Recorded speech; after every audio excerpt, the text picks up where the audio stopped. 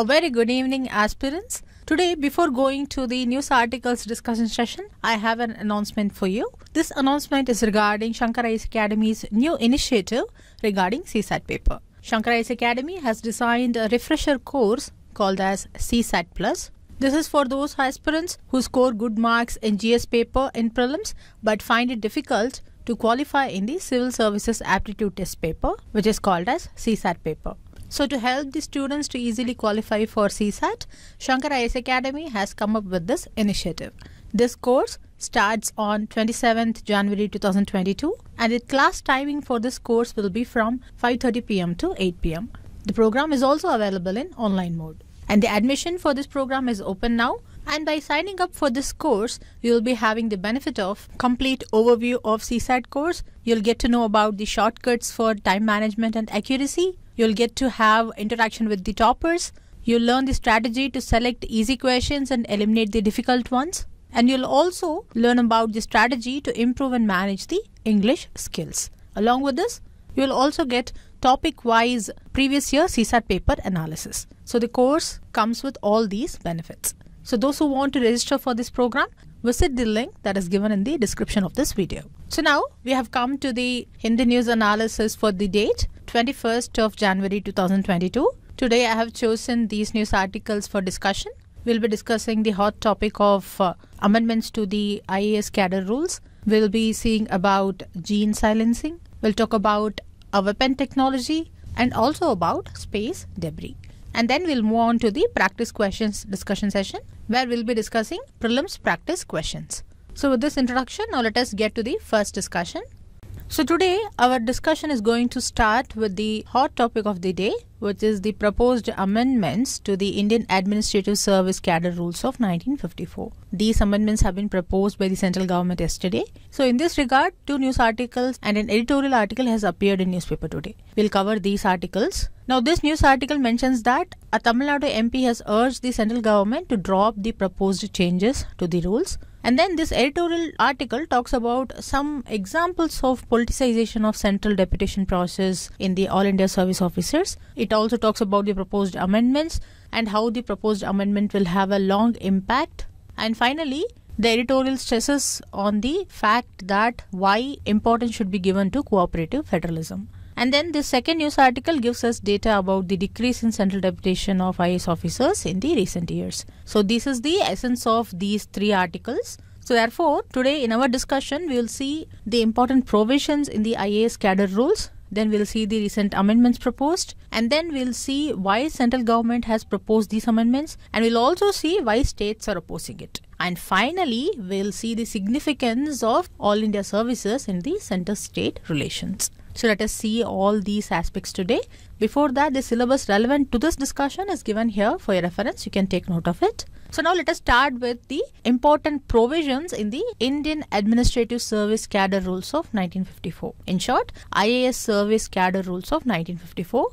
Here the first rule we should know is about the Rule 4. Now this rule states that the strength and composition of each of the state cadres shall be determined by the regulations made by the central government. And these regulations have to be made in consultation with the state governments according to this rule. So here you should note the word consultation.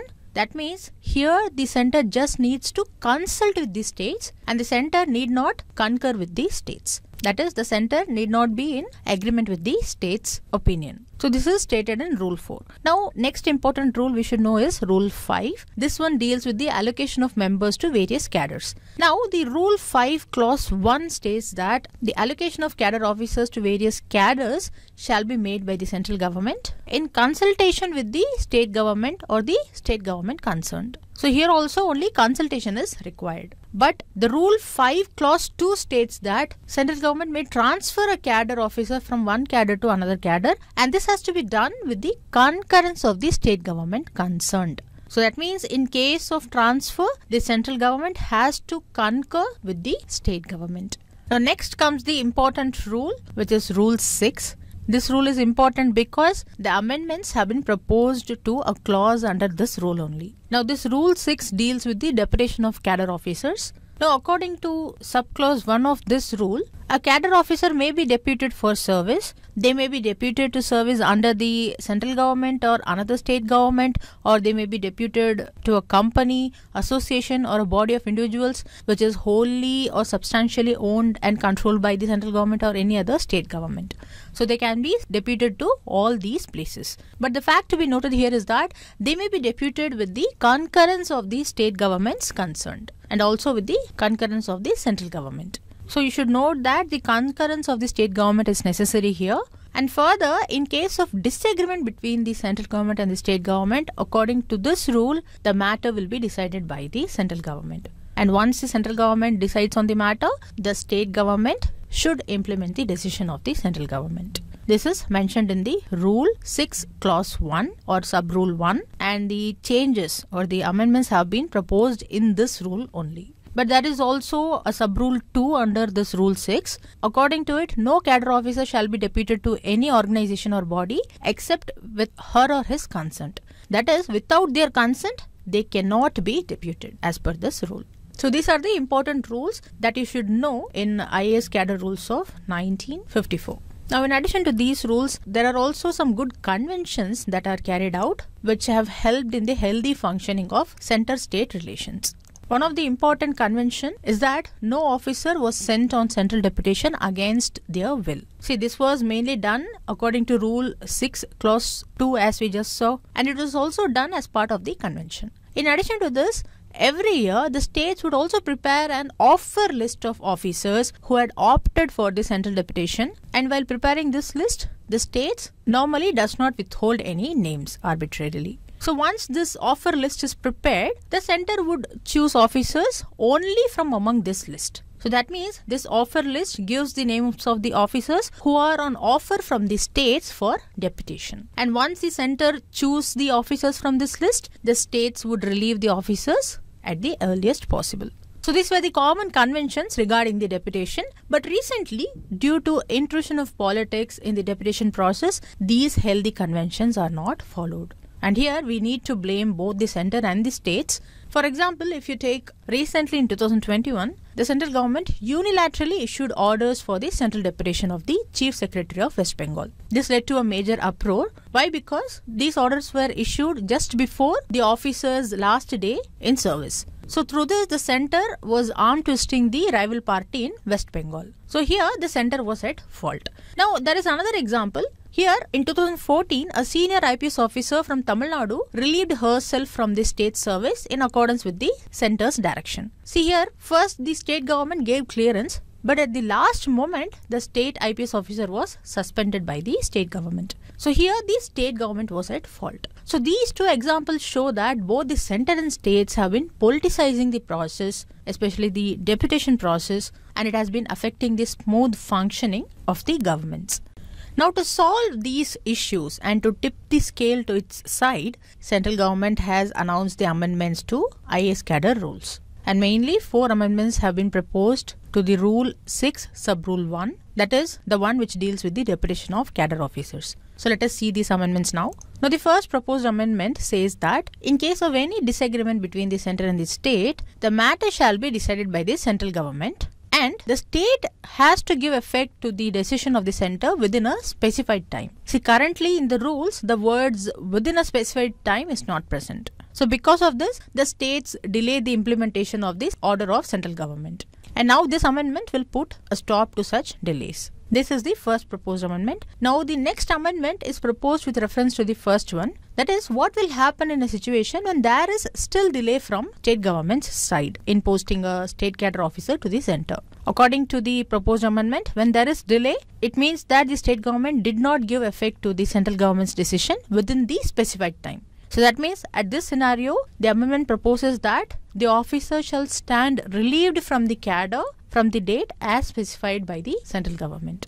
See, as of now, the officers have to get a no objection clearance from the state government for central deputation. This is where the delay is caused by the state government. That is, they will delay in giving the no objection clearance. But if this amendment comes into force, then it will change the requirement for clearance, because if even after the specified time the state government delays the deputation process, then the officer will stand relieved from the cadre. Now the third proposed amendment is that the center will decide the actual number of officers who are to be deputed to the central government in consultation with the state. So this amendment actually makes it mandatory for the state government to provide a certain fixed number of IAS officers for central deputation every year. Now the fourth and final proposed amendment is, in specific situations where services of cadre officers are required by the central government in public interest, then the state shall give effect to the decision of the central government within a specified time. So that means if the central government requires the services of a cadre officer for any public interest, then the state government has to obey it. So these are the proposed amendments to the IAS Cadre Rules. Now the central government has some arguments as to why it has proposed these amendments. First, central government is arguing that the states are not sponsoring adequate number of officers for central deputation. So the number of officers is not sufficient to meet the requirement at the center. See, actually, as per the existing rules, the states have to maintain 40% of their sanctioned post in the Central Deputation Reserve. This Central Deputation Reserve is what is called as CDR. But the problem is, states are not meeting their CDR obligations. That is, they are not maintaining the 40% criteria. And it could also be found that the number of officers sponsored by the states to serve the union government are much less than the reserve. Actually, according to the data available with the Department of Personnel and Training, the CDR utilization has gone down from 2011 to 2021. That is, it has reduced from 25% in 2011 to 18% presently. So due to this, the central government has proposed the amendment. Now the second argument put forward by the central government is that the existing rules did not have specific provisions to cater to situations when services of All India Service Officer may be warranted in the center. Such services may be warranted to meet specific situations such as a major disaster or national security, and that is why the fourth amendment was proposed by the central government according to it. Now the third argument put forward by the central government is that all India service officers having specific domain expertise may be required for any important time-bound flagship program or flagship project. But the current cadre rules do not have a specific provision to cater to such situations, and that is why these amendments have been proposed. So these are the arguments put forward by the central government for the proposed amendments to IAS Cadre Rules. But the state governments are concerned with these amendments, and that is why they are opposing it. Let us see why. See, the first concern is regarding the mandatory allocation of certain fixed number of IAS officers for central deputation every year. So what this means is, this amendment actually compels the state government to offer IAS officers for central deputation. And secondly, it compels even the officers even when they are not wishing to go on central deputation. And according to the author of the editorial, the real reasons for shortage of IAS officers at the center is due to the poor working conditions in junior level posts. And even in senior level posts, there are opaque and arbitrary system of empanelment. And there is also lack of security of tenure at all levels. So due to these issues only, the IAS officers are not opting for central deputation. And that is why the state governments are unable to provide more number of officers for central deputation. But the central government is citing that state government is not just providing officers, and that is why they are requiring the amendment. So here author is of the view that instead of the proposed amendment, the government must focus on addressing the issues in the central deputation first. Now the second concern is in regard to the amendment that states that in specific situation, the central government in public interest shall seek service of cadre officers. Now here author argues that this provision will make the state governments worried. Why? Because this amendment does not define the specific situation. So it has the potential to be misused for political considerations. Now the third concern is that the proposed amendments will also have a long-term impact. It will have grave implications for the independence, security and morale of IAS officers. According to the author, this could even make the states to doubt the loyalty of IAS officers. So if they begin to doubt the loyalty, then the states will start to prefer officers of the state civil services to handle as many posts as possible. So this will reduce the number of IAS cadre posts, and it will also reduce the annual intake of IAS officers by the states. And if this happens, then in due course, The brightest minds of our country will choose state services only, and they will no longer opt for IAS as a career. So this was the third concern. And fourthly, overall, these amendments works against the spirit of cooperative federalism. And that is why it will affect the center-state relations. See, solving this issue regarding IAS Cadre rules is quite important to have a smooth functioning center-state relation. And why do we need a smooth functioning center-state relation? To understand that, let us see its significance. See, first of all, Sardar Vallabhbhai Patel considered the All India services as essential to knit the administrative framework of the vast and diverse country like India into an integrated whole. He felt that All India service would provide a connecting link between implementation at the field level and policy making at the top level. So, Sardar Vallabhbhai Patel considered All India services as an essential ingredient in center-state relations. And secondly, we know that All India Service cadres serve the central government as well as the state government. So when they work with the state governments, they gain grassroots experience of the district, and when working with the central government, they take a wider view of reality. So through this, they are able to redesign the state policy in tune with the national needs. And further, their role is much important during a presidential rule in the states, because at these times, the All India Service officers act as representatives of the union government and they smoothen the transition. So they essentially act as a bridge between the union government and the state government. And finally, the All India Service provides uniform standards of administration to the country, because these services are common between the center and the states. They provide uniform standards of administration from Kashmir to Kanyakumari and from Dwarka to Dibrugarh. So this helps in building cooperation between the center and states. So that is why functioning of All India services without any problem is important for center-state relations. And that is why we need to first solve the problem of IAS Cadre rules now. So let us see what are all the other arguments put by the central government for proposing this amendment, and what are all the arguments put by the state government for opposing such amendment. So with this, we have come to the end of this discussion. Today we saw the important provisions in IAS Cadre rules. Then we saw the proposed amendments and why central government has proposed the amendments and why it has been opposed by the state governments. So with these points in mind, let us move on to the next discussion. So this news article is reporting about an incident where a Chinese satellite would have collided. It would have collided with space debris. So there was a near possible collision of this Chinese satellite with the space debris. Now the satellite which is in question here is the China's Tsinghua satellite. It came as close as 14.5 meters from the pieces of debris. And according to the news article, this debris was a result of a recent Russian anti-satellite missile test. In this test, Russia blew up an old satellite as a part of its missile test. So the blown up pieces have been accumulated as debris there. So this has aroused international anger, and again this become a place for USA to blame Russia. So USA has accused Russia for carrying out such a dangerous test which created a cloud of debris.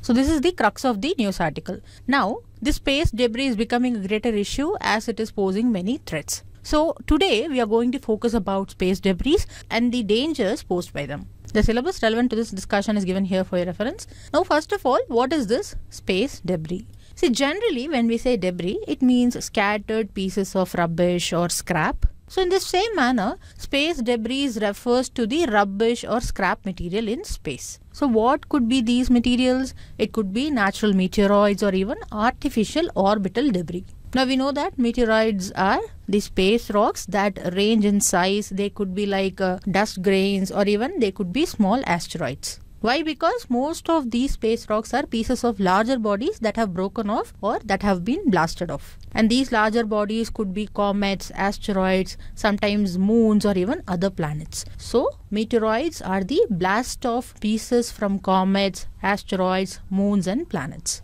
Now because of this, some meteoroids are rocky and some are metallic, and some could even be a combination of rock and metal. And importantly note that these meteoroids orbit the sun. Now as I just said, these meteoroids are logically scrap left over from the comets, asteroids, planets, etc. So they constitute space debris. So when you say space debris, it also includes these natural meteoroids. Now next, it also includes artificial orbital debris. So what is an orbital debris? It is any human-made object in orbit about the Earth and it no longer serves a useful function. Now such debris include non-functional spacecraft, abandoned launch vehicle stages, mission-related debris and even fragmentation debris. So these are human-made. And remember, most artificial debris are in orbit about the Earth and they also orbit the Earth. So simply the orbital debris term is used for space debris created by humans. And that is why this is important to us. Here remember the main difference between a meteoroid and orbital debris. Meteoroids, they orbit the sun, whereas these orbital debris also orbit the Earth. So in this manner, let us see some interesting facts about space debris, especially the orbital debris. Now these orbital debris are in different size because they are just broken pieces of materials. So some are even larger than a softball. According to the available data, there are approximately 23,000 pieces of debris orbiting the Earth in this size. And these debris, which are larger than a softball, they travel at speeds up to 17,500 miles per hour. And note that this speed is fast enough to damage a satellite or a spacecraft. So this is one size. And there are also debris in the size of marble or even larger. That is, they will be up to 0.4 inches or 1 centimeter. And according to the available data, there are 500,000 pieces of debris which are in this particular size. And there are more than 100 million pieces of debris which are about 1 millimeter and larger. Here 1 millimeter would be 0.04 inches. And then we also have a smaller micrometer sized debris. Now the problem with such smaller debris is that even tiny paint flecks can damage a spacecraft when they are traveling at high velocities. See here, when we say fleck, it refers to a patch or a dot or even a strain of color. So these even tiny paint flecks can damage a spacecraft. And it should be noted that a number of space shuttle, especially their windows, are replaced because of damage caused by these paint flecks. Now in this image, we can see a damaged window of a spacecraft and this is caused by a paint fleck. So you can see the extent of damage it can cause. Now we will think that when a debris is of greater size, it will be creating more problems. But actually, the millimeter sized orbital debris, they pose the highest mission ending risk. Especially they pose risk to the most robotic spacecraft that operate in low Earth orbit. So there are many instances in which a functioning satellite or a spacecraft was damaged by space debris. For example, if we take in 2009, a defunct Russian spacecraft, it collided with and destroyed a functioning US commercial spacecraft. Now the problem was that initially this US spacecraft was damaged. Now in addition to this collision even added more debris to the space debris. According to the estimates, more than 2,300 pieces of large trackable debris and many even smaller debris have been added to the inventory of space junk. So from this you would have understood the extent of threat posed by the space debris to the countries and their space and even to their communication technologies. So now actually why we are in such a situation? See, the rapid increase of space activity has accelerated the creation of orbital debris. So it threatens the safety of spacecraft and crews. This also affects the sustainability of the space environment in low Earth orbit.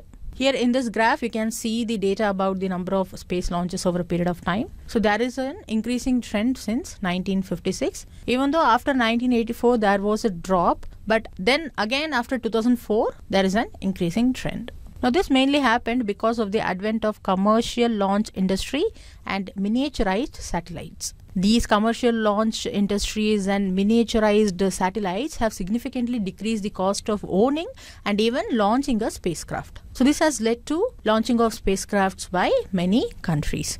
So this in turn have increased the orbital debris. For example, I have given you a pictorial representation here. Now this picture refers to the Earth before 1957. You can see the space is clean. But if you see the picture taken in 2010, here you can see the white dots. These dots represent the space debris. And you can see how far Earth has been surrounded by these space debris. So before concluding this discussion, let us overall see the concerns posed by these orbital debris. The most important concern, as we already saw, is the possibility of collision. And when there is a growing number of debris in space, the risk of collision is also higher. And here in this graph, you can see the collision data.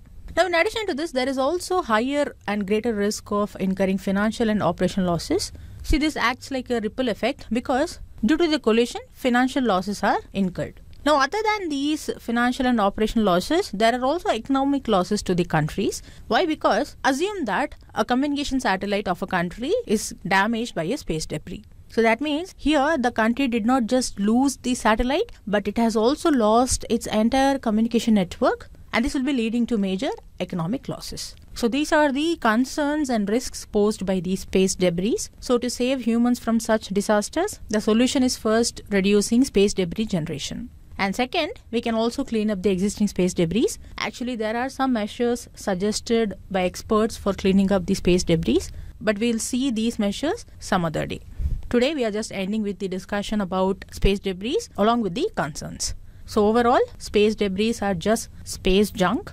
It could be of two types. One, it could be a meteoroid, or second, it could be artificial orbital debris. These orbital debris are created by humans, that is, they are man-made, and this is the result of non-functional spacecraft, abandoned launch vehicle stages, etc. Now, these debris come in different sizes. It could be larger than a softball, or it could be even micrometer sized, and we saw that millimeter sized orbital debris represent the highest mission ending risk. And finally, we saw that the reason for such a situation is due to the increase in space activity.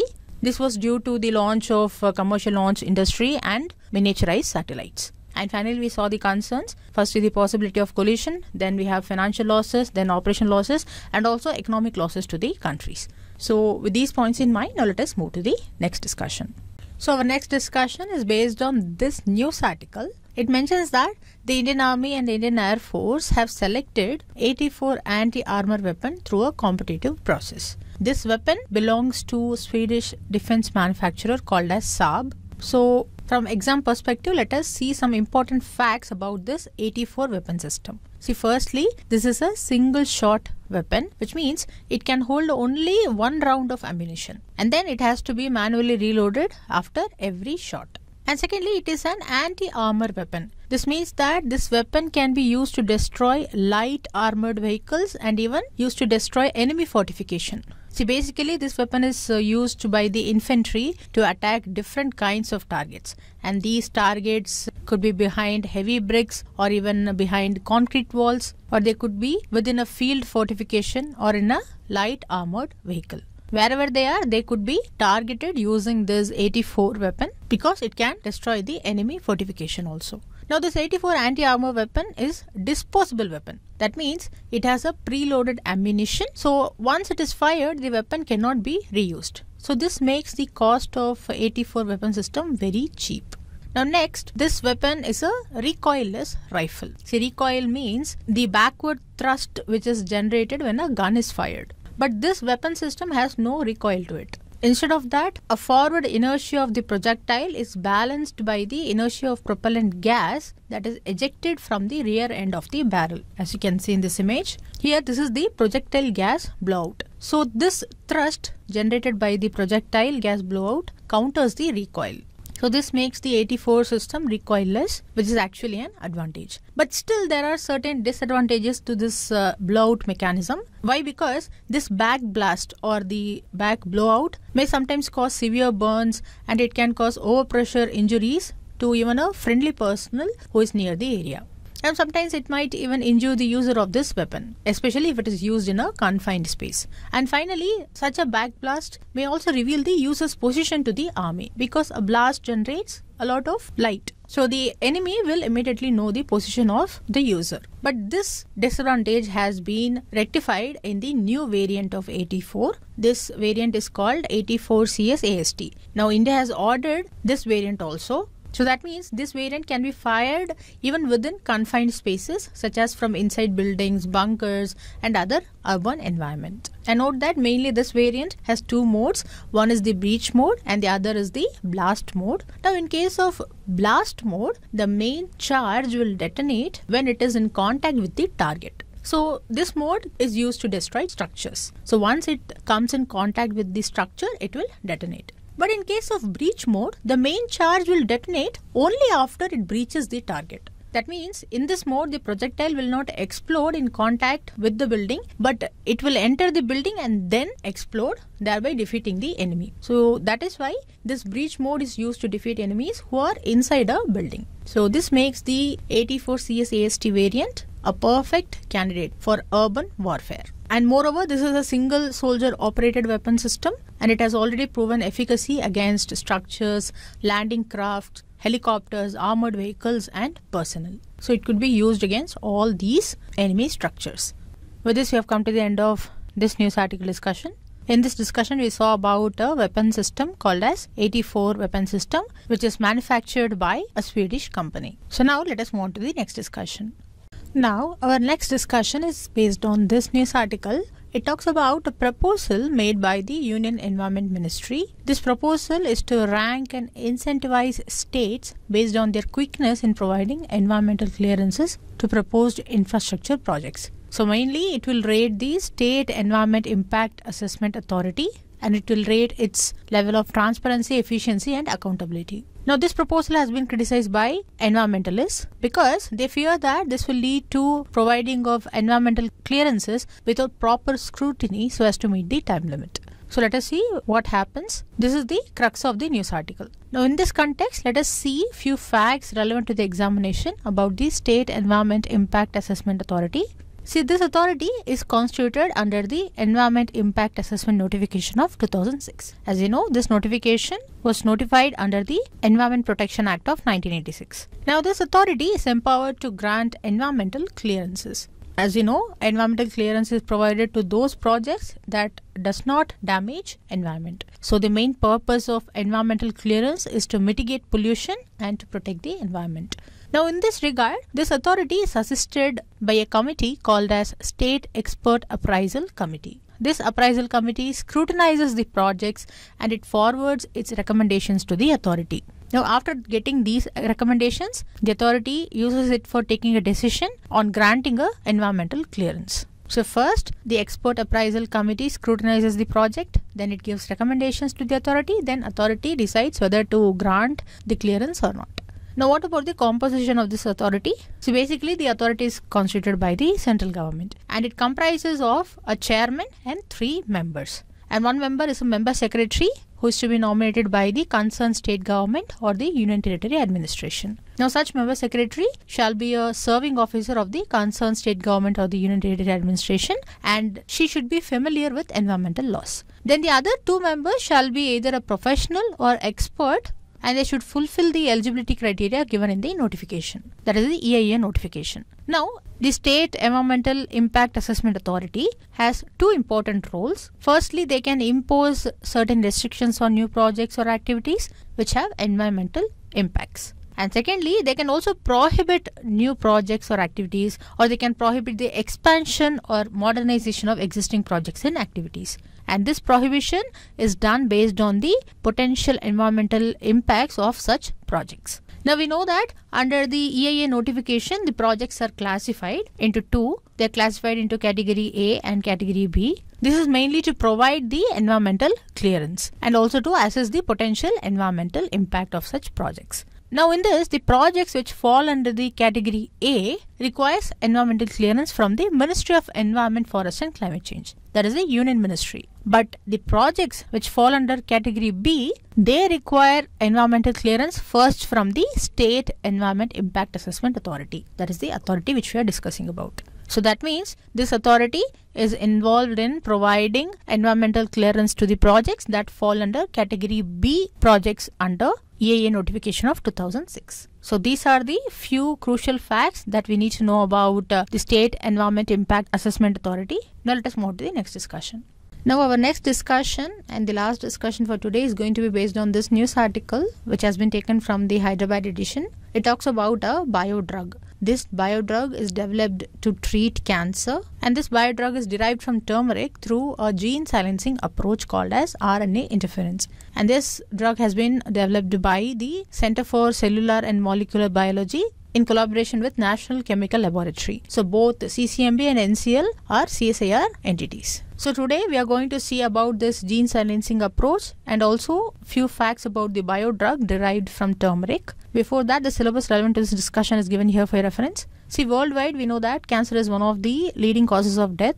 It accounted for nearly 10 million deaths in 2020. And there are treatment options available to treat cancer, and mainly chemo drugs, that is chemotherapy drugs, are administered along with removal of the tumor. But the chemotherapy is non-specific and it is toxic, so it has many side effects. Therefore, there is a leading quest to find believable therapeutic interventions to replace such chemo drugs. So in this manner only, this recent development in the non-toxic biodrug mentioned in the news becomes important. This drug, as I already said, is derived from turmeric through RNA interference. This RNA interference is a gene silencing approach. So we'll understand what is biodrug first, and then we'll see gene silencing. See, biodrug is a substance that is made from a living organism or its products. This biodrug is used in prevention, diagnosis or treatment of cancer and other diseases. And such biodrugs include antibodies, it includes interleukins and vaccines. Say, interleukins refers to a protein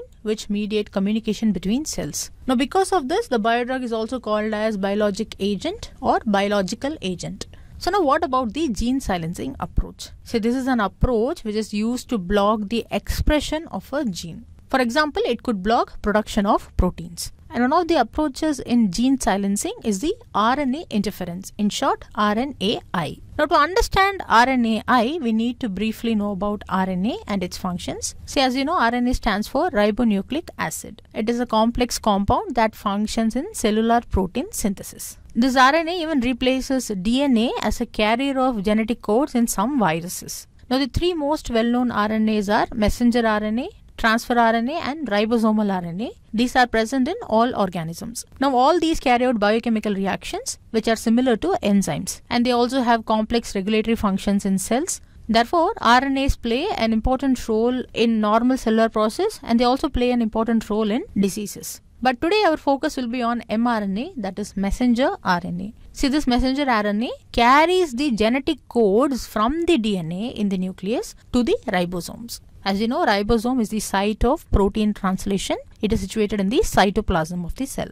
Now, why the genetic codes need to be carried by mRNA? Because the information in DNA cannot be decoded directly into proteins. So first, such information needs to be transcribed or copied into the mRNA. Now, each molecule of mRNA encodes the information for one particular protein. So this mRNA specifies the incorporation of a particular amino acid within the protein. As you know, a basic structure of protein is a chain of amino acids, and that is why amino acid is the building block of protein. So this mRNA specifies the incorporation of that amino acid. Now, after the information is transcribed to mRNA, it moves to the cytoplasm, and depending on the code carried by the mRNA, a specific protein is produced. Therefore, the key role of mRNA is protein synthesis. So now you have understood about mRNA and what it does. Now let us see how gene silencing works. Now we know that RNA is generally single-stranded, but there are also double-stranded RNA molecules.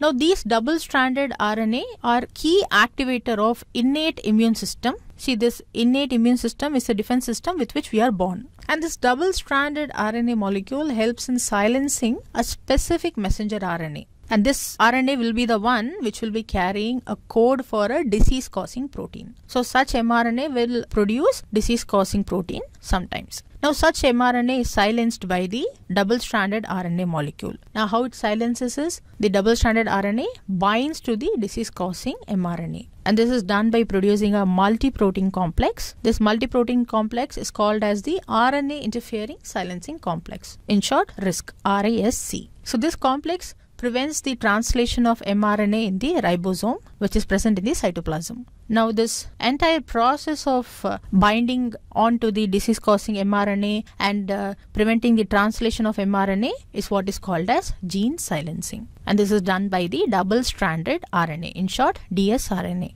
Now here the multi-complex protein used is RISC, and that is why this is RNA interfering process. And this takes place in all eukaryotic organisms as a method of cellular defense. But you should remember that not all mRNA causes disease-causing proteins. So in short, the double-stranded RNA interferes the mRNA that causes diseases. This is called as RNA interference or RNAi. So this prevents the specific mRNA from expressing, that is, it prevents it from protein production. And therefore it prevents the disease-causing protein, thereby preventing us from diseases. And this is why gene silencing through RNAi approach is a promising tool for targeted and focused therapy because it is specified to a target. Here the target is the disease-causing mRNA, and that is why it could be used in treating chronic diseases like cancer.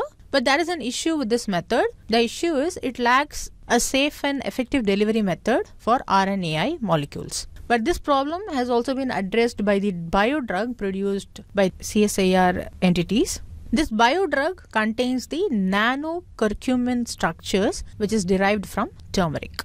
These nanocurcumin structures are used to encapsulate RNAi and other molecules, which helps in targeting the specific tissue or the specific protein. So what is this curcumin? This curcumin is a hydrophobic bioactive ingredient. It is found in a rhizome of a turmeric plant. Now this curcumin has nutraceutical properties, meaning it has a variety of biological and pharmacological action. However, it has certain drawbacks, such as it has very low water solubility and it has poor bioavailability. That is, its extent and rate at which the drug enters systemic circulation is poor. And then it also has poor metabolism. So due to these drawbacks, successful therapeutic applications could not be done. But now the researchers have enhanced the biological and pharmacological activity of curcumin, and this has led to overcoming the drawbacks. And mainly for this, they have used the efficient delivery systems, particularly nano encapsulation. See, when we say nano encapsulation, it refers to the process of encapsulating substances with various coating materials at the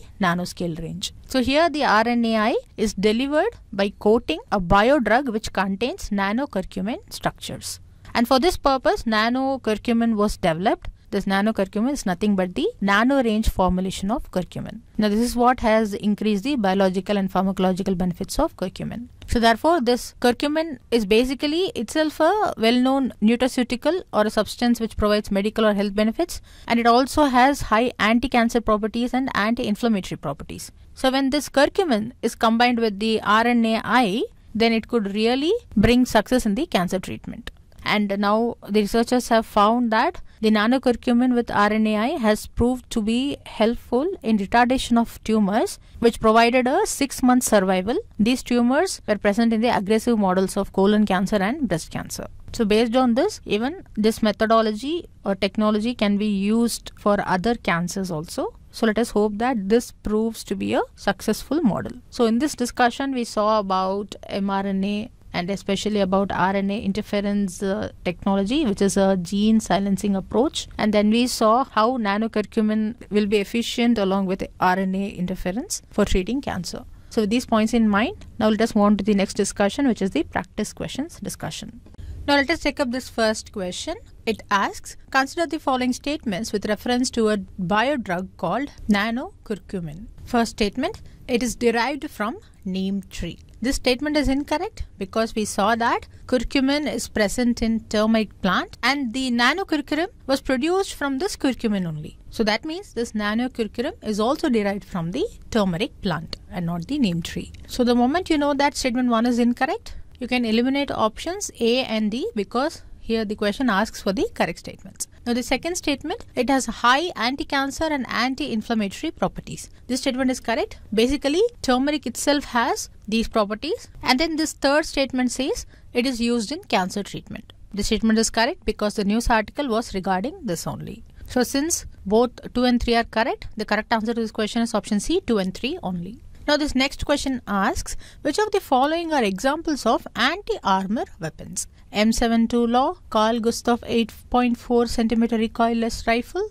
RAC 112 Apilas, law 80. See, actually the correct answer is option D, all of the above. All of these are anti-armor weapons. Just note that M72 law is produced by a Norwegian company. It is used by US military. And then the second Carl Gustav rifle was originally produced by a Swedish company called as Carl Gustav Stads company. but this company was later merged into the Saab Dynamics company. We saw the 84 anti-armor weapon, right? It belongs to this Saab Dynamics company only. And then the RAC 1 and 2 Appelas, it is designed by a French company, and this is used by various countries including France.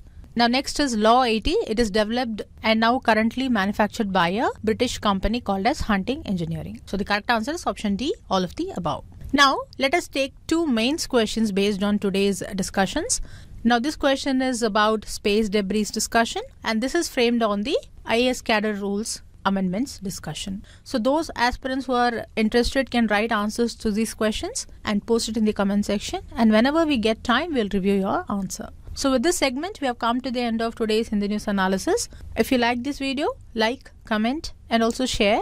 And those who have not yet subscribed to our Shankar IAS Academy YouTube channel, please subscribe to receive timely updates of the videos regarding civil services preparation. Thank you.